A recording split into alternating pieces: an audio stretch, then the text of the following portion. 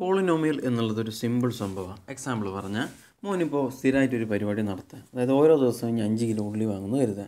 ഉള്ളിൻ്റെ വില ഞാൻ തൽക്കാലം എക്സ് എന്നിട്ട് ഒരു ദിവസം ഉള്ളിക്ക് വില 20 റുപ്യാവാം, അടുത്ത ദിവസം 22 റുപ്യാവാം, മൂന്നാമത്തെ ദിവസം 24 റുപ്യാവാം. അത് ചേഞ്ച് ചെയ്തുകൊണ്ടിരിക്കുക അല്ലേ. ഈ മാറുന്നതിനെ നമ്മൾ വേരിയബിൾ എന്നാണ് പറയുക. അതായത് ഈ മാറിക്കൊണ്ടിരിക്കുന്നതിനെ നമ്മൾ പൊതുവെ ഒരു ഇംഗ്ലീഷിലെ ഒരു അക്ഷരം കൊണ്ടാണ് സൂചിപ്പിക്കുക. ഇപ്പം ഈ സ്ഥിരം വാങ്ങുന്നത് 5 കിലോ ഉള്ളിയാണ്, അത് മാറ്റമില്ല. അപ്പോൾ ഈ എക്സ് എന്നുള്ളത് 1 കിലോ ഉള്ളീൻ്റെ വിലയാണ്. അപ്പം ഇത് മാറിക്കൊണ്ടിരിക്കുക ആണല്ലോ. അപ്പോൾ ഇതിനെ നമ്മൾ കോൺസ്റ്റൻറ്റ് എന്നാ പറയുക. കോൺസ്റ്റൻ്റ് എപ്പോഴും നമ്പേഴ്സ് ആയിരിക്കും, അതായത് നമ്പറിൻ്റെ സ്ഥാനം ഒരിക്കലും മാറില്ല. അപ്പോൾ ഇത് കോൺസ്റ്റൻറ്റ് എന്നാ പറയുക. സി. ഇത് വേരിയബിൾ, അതായത് വില മാറിക്കൊണ്ടിരിക്കാം, വേരി ചെയ്തുകൊണ്ടിരിക്കാം. അതിന് നമ്മൾ വേരിയബിളിന് വി എന്നുള്ള ലെറ്റർ കൊണ്ട് ഉപയോഗിക്കുക. ഇപ്പോൾ ഒരു ദിവസം 1 കിലോ ഉള്ളിക്ക് 20 രൂപയാണെങ്കിൽ ഞാൻ ആദ്യത്തെ ദിവസം 100 രൂപ വിലയാവും. അത് 5 ഗുണിക്കണം 20 100 രൂപയാവും. ഇനി അടുത്തൊരു ദിവസം 22 രൂപയാകുമ്പോൾ 22 ഗുണിക്കണം 5 എത്രയാവും? 110 രൂപയാവും. ഇങ്ങനെ വില മാറിക്കൊണ്ടിരിക്കുന്നതിനനുസരിച്ച് കിട്ടുന്ന വിലയും ടോട്ടൽ വിലയും മാറിക്കൊണ്ടിരിക്കും. അപ്പോൾ ഈ 5 എന്നുള്ളത് മാറില്ല, അത് കോൺസ്റ്റൻ്റ് ആണ്. എക്സ് എന്നുള്ളത് വേരിയബിളാണ്, മാറിക്കൊണ്ടിരിക്കും. അപ്പോൾ മോനിപ്പോൾ 5 കിലോൻ്റെ ഉള്ളിക്ക് പുറമെ വേറെയും സാധനങ്ങൾ സ്ഥിരമായിട്ട് ഇങ്ങനെ വാങ്ങിച്ചുകൊണ്ടിരിക്കുന്ന 5 കിലോ ഉള്ളി, 2 കിലോ മുതിര, ഇപ്പോൾ 2 എന്ന് എഴുതി, പിന്നെ 8 കിലോ പയർ 8 പി എന്ന് എഴുതി. ഇങ്ങനെ എപ്പോഴും ഇങ്ങനെ ഒരു കുടുംബത്തിലൊരു സ്ഥിരം വരുമാനം ഉണ്ടാവുമല്ലോ. മോനിക്ക് ഇത്ര ചിലവാക്കണം, സാധനം വാങ്ങിക്കുന്നതിന് കിലോന് മാറ്റമൊന്നുമില്ല, ഇത്ര സ്ഥിരമായിട്ട് മോൻ വീട്ടിലേക്ക് വാങ്ങും. പക്ഷേ ഇത് മാറിക്കൊണ്ടിരിക്കാം വില. അപ്പോൾ ഇതിന് നമ്മൾ പൊതുവെ ഫങ്ഷൻസ്, അതായത് ഈ വേരിയബിൾ ആൻഡ് കോൺസ്റ്റൻസ് കൂടി ചേർന്നിട്ടുള്ള ഇത്തരത്തിലുള്ള ഫങ്ഷനെയാണ് നമ്മൾ പോളിനോമിയൽ എന്ന് പറയാം. അറിയാമല്ലോ പോളിനോമിയൽ എന്താണെന്ന് മോന് മനസ്സിലായല്ലോ. അപ്പോൾ ഇത് പല രീതിയിൽ മാറിയിരിക്കും. ഇപ്പോൾ മോനിപ്പോൾ ചില കേസിൽ എക്സാമ്പിൾ പറഞ്ഞാൽ ഉള്ളിക്ക് വില 5 രൂപയെന്ന് വിചാരിക്കും. അപ്പോൾ 5 രൂപ ഉള്ളത് നീ 5 കിലോ വാങ്ങും. അപ്പോൾ 5 ഗുണിക്കണം 5 എന്ന് എഴുതാം. ഇനിയിപ്പോൾ എത്ര കിലോ ആണോ നീ വാങ്ങുന്നത് അത്രയും മടങ്ങ് നീ ഒരു സാധനം വാങ്ങും. അതായത് ഇപ്പോൾ 5 കിലോൻ്റെ എക്സാമ്പിൾ പറഞ്ഞു. ഇപ്പോൾ എത്ര കിലോ ആണോ ഇനി വാങ്ങുന്നത്, കിലോ മാറിക്കൊണ്ടിരിക്കുന്നതെന്ന് കരുതുക വേരിയബിൾ. അത്രയും മടങ്ങ് ഇനി വാങ്ങുമ്പോൾ നമ്മളതിനെ എക്സ് സ്ക്വയർ എന്നല്ല എഴുതുക. എക്സിനെ എക്സ് കൊണ്ട് ഗുണിക്കുന്നത് എക്സ് സ്ക്വയർ. അപ്പോൾ ഇതുപോലുള്ള ഫംഗ്ഷൻസും കൂടി ചേർന്നിട്ട് ഈ പറയുന്ന ഫംഗ്ഷനിൽ മാറ്റം ഉണ്ടാവാം. ഫംഗ്ഷൻ എന്ന് പറഞ്ഞാൽ എന്താ? ഫംഗ്ഷൻ എന്ന് പറഞ്ഞാൽ പ്രക്രിയ, പ്രോസസ്സ് എന്നൊക്കെ. പ്രോസസ്സ് ഇത് നീ ഒന്നിനോട് മറ്റൊന്ന് കൂടി ചേരുന്നത്. മോൻ സ്ഥിരമായിട്ട് നടത്തുന്ന ഒരു പ്രോസസ്സാണ് മോൻ്റെ കുടുംബത്തിലേക്കുള്ള ഇതെന്ന് കരുതുക, അല്ലെങ്കിൽ ഇങ്ങനെയുള്ള സംഭവങ്ങൾ കൂടി ചേർന്നിട്ടുള്ള. അപ്പോൾ ഇങ്ങനെയുള്ള കാര്യത്തിൽ നമ്മൾ ഓരോ സംഭവവും, ഇപ്പോൾ ഉള്ളിക്ക് വില 10 രൂപയാകുമ്പോൾ ടോട്ടൽ വില മോൻ എത്ര ചിലവാക്കണം, മുതിരയുടെ വില ഇത്രയാകുമ്പോൾ ഇനി എത്ര രൂപ ചിലവാക്കണം, പിന്നെ പയറിൻ്റെ വില ഇത്രയാകുമ്പോൾ മൊത്തം നിനക്ക് എത്ര രൂപ ചിലവാകും, ഇങ്ങനെയുള്ള എല്ലാ കാര്യങ്ങളും. ഇപ്പോൾ ഇത് ടോട്ടൽ വരുന്നതാണല്ലോ മോൻ ആകെ ചിലവാകുന്നത്. അപ്പോൾ ഈ തന്നിരിക്കുന്നതിൽ ഓരോ വിലയും ചെക്ക് ചെയ്യാൻ പറയും. ഈ എത്ര രൂപ കൊടുത്താൽ അത് ശരിയാവുമോ, നിൻ്റെ കയ്യിൽ നിന്ന് ഇത്ര ചിലവാക്കാൻ പറ്റുമോ, ഇങ്ങനെയുള്ള സ്ഥിരം പ്രോസസ്സുകളാണ് നമ്മൾ ഈ പറഞ്ഞ പോളിനോമിയൽ യൂസ് ചെയ്യുന്നത്. മോനിത് എന്താ കോൺസെപ്റ്റ് എന്നുള്ള ക്ലിയർ ആയല്ലോ. പോളിനോമിയൽ തന്നെ പല രീതിയിൽ നമ്മൾ തരംതിരിക്കാറുണ്ട്. First degree, second degree, third degree. ഇനിയിപ്പം നോക്കിക്കോ, 1x എന്ന് എഴുതി. ഇത് എന്നുള്ളത് ഫസ്റ്റ് ഡിഗ്രി ഇക്വേഷനാണ്. അതായത് നമ്മൾ ഗുണിക്കുന്ന വേരിയബിൾ, ഈ മാറിക്കൊണ്ടിരിക്കുന്ന വേരിയബിളിൻ്റെ പവർ എന്ന് പറഞ്ഞാൽ എക്സിന് എനിക്ക് വേണമെങ്കിൽ x⁻1 എന്ന് എഴുതാലോ, x⁻1 എന്ന് എഴുതാലോ. അപ്പോൾ ഈ തന്നിരിക്കുന്ന എക്സിൻ്റെ പവർ ഏതാണോ അതിനനുസരിച്ചാണ് നമ്മൾ ഡിഗ്രി പറയാം. ഡിഗ്രി അത് തരംതിരിക്കുന്നത് അങ്ങനെയാണ്. ഇപ്പോൾ മോന് ഞാൻ പറഞ്ഞ് ഇങ്ങനെയാണെങ്കിൽ ഇത് ഫസ്റ്റ് ഡിഗ്രി ഇക്വേഷനാണ്. ഇനി 1x സ്ക്വയർ അല്ലെങ്കിൽ വെറും x സ്ക്വയർ എന്ന് എഴുതി കഴിഞ്ഞാൽ ഇതെന്താ സെക്കൻഡ് ഡിഗ്രി ഇക്വേഷനാണ്. ഇത് ഫസ്റ്റ് ഡിഗ്രി, സെക്കൻഡ് ഡിഗ്രി, പിന്നെ x³ എന്നാണെങ്കിൽ തേർഡ് ഡിഗ്രി. ഇങ്ങനെ ഓരോന്നനുസരിച്ച് തരംതിരിക്കും. നമ്മൾ തരംതിരിക്കുമല്ലോ എന്തിനാണ്, first degree, second degree, third degree എന്നിങ്ങനെ തരംതിരിക്കും. ഇനി നമ്മൾ പണ്ട് കാലത്ത് പഠിച്ച ഒരു ഇതുണ്ടല്ലോ മോന്, a+b² അല്ലെങ്കിൽ x+1² ഇതൊക്കെ പഠിച്ചിട്ടുണ്ടല്ലോ. പഠിച്ച ഓർമ്മ ഉണ്ടോ? അതൊന്നും ഒരു ഓർമ്മയില്ല. a+b² എന്താ?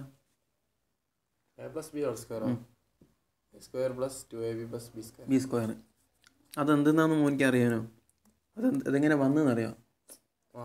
എനിക്ക് പറഞ്ഞതെന്ന് ഓർമ്മയില്ല. എനിക്ക് ആ മുമ്പ് പറഞ്ഞു തന്നിട്ട് തന്നെ ഓർമ്മ. അതിനുശേഷം അതിന് ഞാനൊരു ക്ലാസ് പോയപ്പോൾ ഇങ്ങനെയായിട്ട് ഇങ്ങനൊരു കള്ളി വന്നിട്ട് ഇങ്ങനെ വരച്ച്, എന്നിട്ട് ഇവിടെ എ ചെയ്തു, ഇവിടെ എ ചെയ്തു, ഇവിടെ ബി ചെയ്തു, ഇവിടെയും ബി ചെയ്തു, ഇവിടെ എ ബി എന്നിട്ട് ഈ A2 A കൂടിയിട്ട് A² പ്ലസ് ഇതെങ്ങനെയാണ് വന്നതെന്ന് മോനിക്കറിയാം. ഞാനൊരു സിമ്പിൾ എക്സാമ്പിൾ പറഞ്ഞുതരാം. ഒരു ഉദാഹരണം പറഞ്ഞാൽ മോൻ്റെ വീട്ടിൽ ഇപ്പോൾ ഒരു 5 മീറ്റർ നീളവും 5 മീറ്റർ വീതിയുള്ള ഒരു സ്ഥലം ഉണ്ടെന്ന് കരുതാം. 5 മീറ്റർ നീളവും 5 മീറ്റർ വീതിയും, ഒരു ഉദാഹരണം മാത്രം കേട്ടോ. ഇത് 5, വീതി 5. ഇനി കംപ്ലീറ്റ് ഇതിൽ വാഴ നടുന്നതെന്ന് കൂട്ടിക്കോ. വാഴ നടണ നമുക്ക് എന്താ അറിയണം? പരപ്പളവ് അറിയണം, ഏരിയ. ഇതിൻ്റെ ഏരിയ എന്താ? പരപ്പളവ് നീളം ഗുണിക്കണം വീതി, ബ്രെഡ്ത്ത് ഇൻറ്റു ലെങ്ത്ത്. എത്രയാണ്? 5 25 എന്ന് വിചാരിച്ചോ. 25 centimetre square. സെൻറ്റിമീറ്ററിൽ എഴുതുന്നെങ്കിൽ മീറ്ററിലാണ് എഴുതുന്നെങ്കിൽ metre square, സെൻറ്റിമീറ്ററിലാണെങ്കിൽ centimetre square, കുഴപ്പമില്ല. അപ്പോൾ ഇനി എന്ത് ചെയ്യുന്ന? ഈ 5 മീറ്റർ മോൻ ഓൾറെഡി ഇപ്പോൾ കൃഷി ചെയ്യുന്നുണ്ട്. ഇനി എന്ത് ചെയ്ത്? നീ നന്നായിട്ട് ഹാർഡ് വർക്ക് ചെയ്യുന്നുണ്ട്. അപ്പോൾ തൊട്ടപ്പുറത്തെ സ്ഥലത്തിൻ്റെ ഉടമ പറഞ്ഞ് 2 മീറ്റർ നിനക്ക് ഇവിടുന്നും കൂടുതലെടുക്കാം, 2 മീറ്റർ ഇവിടുന്നും കൂടുതലെടുക്കാമെന്ന് പറഞ്ഞു ഈ അറ്റത്തുനിന്ന്. അതായത് 2 മീറ്ററും കൂടെ കൂടി എൻ്റെ സ്ഥലം എന്തായി ഇപ്പോൾ? ഇങ്ങനെ. ഇപ്പോൾ മൊത്തം എത്രയാണ്? 5 2 7. ഇവിടെ 2ആണല്ലോ, ഇവിടെ എത്രയാണ്? 5 2 7. മൊത്തം ഇവിടെ 7 ഇവിടെ 7. അപ്പോൾ ഈ സ്ഥലത്ത് നമ്മൾ ആകെ നടുന്ന മൊത്തം എത്രയാണ്? 7 ഗുണിക്കണം 7 ആണല്ലോ പരപ്പളവ്. 7 49 കിട്ടണം. 49 അല്ലെങ്കിൽ മീറ്റർ ആണെങ്കിൽ മീറ്റർ, 49 മീറ്റർ സ്ക്വയർ ആണ്, സ്ക്വയർ മീറ്റർ ആണ് എന്ത്? ഇതിൻ്റെ പരപ്പളവ്. അപ്പോൾ ഇതെങ്ങനെയാണ് കിട്ടുന്നത്? ഓൾറെഡി ഇവിടെ 5ൻ്റെ സ്ക്വയർ എത്ര ഉണ്ട്? ഇതാ, ഇതിന് ഞാൻ തൽക്കാലം A എന്ന് പേര് വിളിച്ച്, ഇതിനെ ഞാൻ B എന്നും പേര് വിളിച്ച്, ഈ രണ്ടിന്. അപ്പോൾ A എത്ര? ഇവിടെ ആദ്യം 5 സ്ഥലം ഇത് മാത്രമായിരുന്നു മോനിക്ക് ഉണ്ടായിരുന്നത്. അതായത് 5ൻ്റെ സ്ക്വയർ എത്രയാണ്? 25. അതായിരുന്നല്ലോ മോൻ്റെ അടുത്തുള്ള സ്ഥലം. 25 ഇതാണ് പരപ്പളവ്. ഇപ്പോൾ 2 മീറ്ററും കൂടെ കൂടുതലെടുത്ത് 5 + 2 ഹോൾ സ്ക്വയർ, അതായത് 7ൻ്റെ സ്ക്വയർ.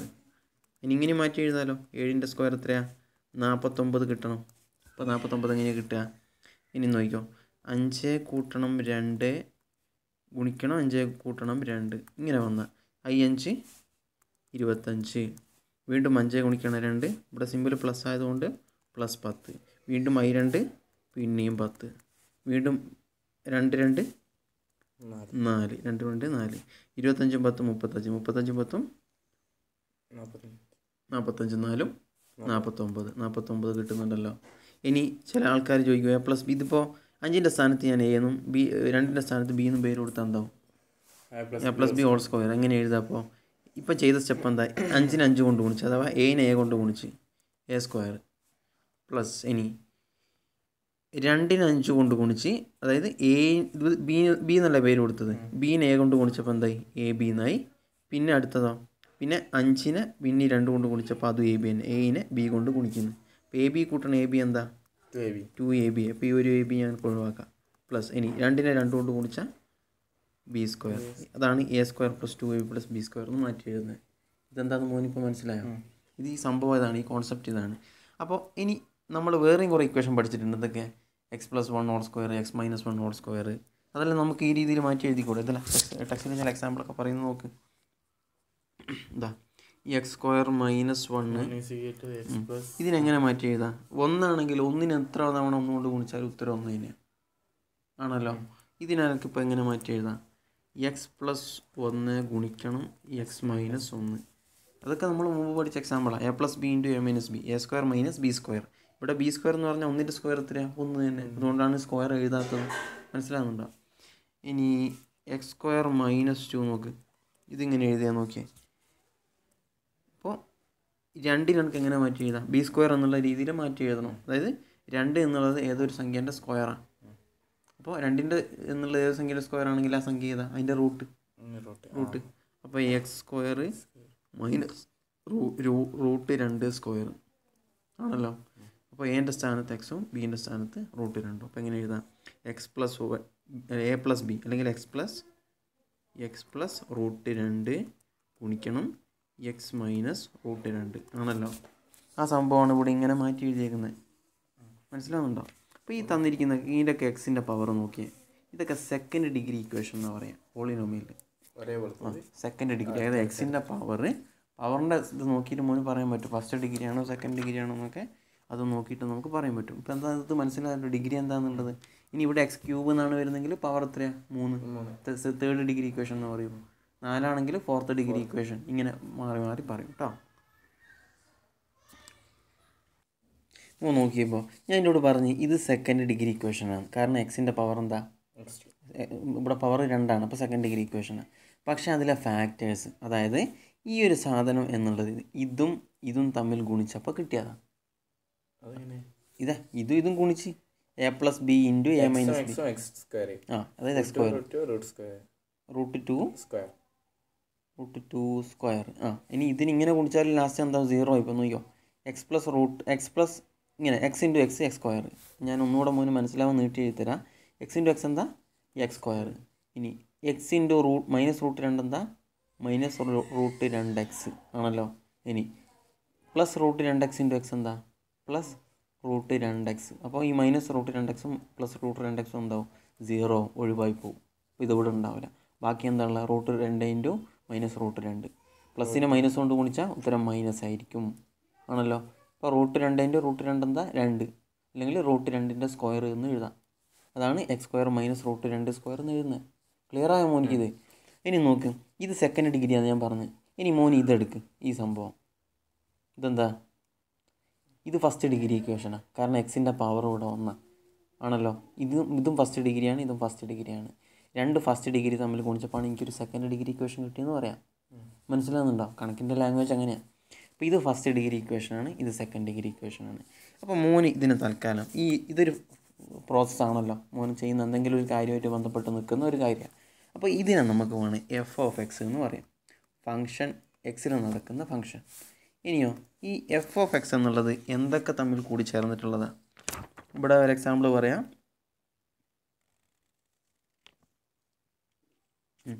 ഇതിനെ വേണമെങ്കിൽ g(x) എന്ന് എഴുതാം. ഇത് മറ്റൊരു പ്രോസസ്സാണ്. ഇതും x + √2 എന്നുള്ളത് ഒരു പ്രോസസ്സ്, x - √2 എന്നുള്ളത് മറ്റൊരു പ്രോസസ്സ്. അപ്പോൾ ഇതിന് പ്രോസസ്സ് ഇത് f(x) നമ്മൾ പേരിട്ട് g(x), ഇത് വേണമെങ്കിൽ എന്ത് ചെയ്യുക r(x) എന്നിടാം. ഇഷ്ടമുള്ള പേരിടാം കേട്ടോ, പേരൊന്നും ഒരു കുഴപ്പമില്ല, മോനിക്ക് ഇഷ്ടമുള്ളതാണ്. അപ്പോൾ ഇങ്ങനെ പറയാം, f(x) എന്നുള്ളത് g(x)ൻ്റെയും r(x)ൻ്റെയും എന്താണ് ഘടകമാണ്. അതായത് ഇതിനെ ഇതുകൊണ്ട് ഗുണിച്ചപ്പോഴാണ് മോനിക്ക് ഇത് കിട്ടിയത്. അതായത് f(x) എന്നുള്ളത് g(x)നെ r(x) കൊണ്ട് ഗുണിച്ചപ്പോൾ കിട്ടിയതാണ്. ഒരു ഉദാഹരണം പറയാം, 10 എന്നുള്ളത് 5 × 2 2 10.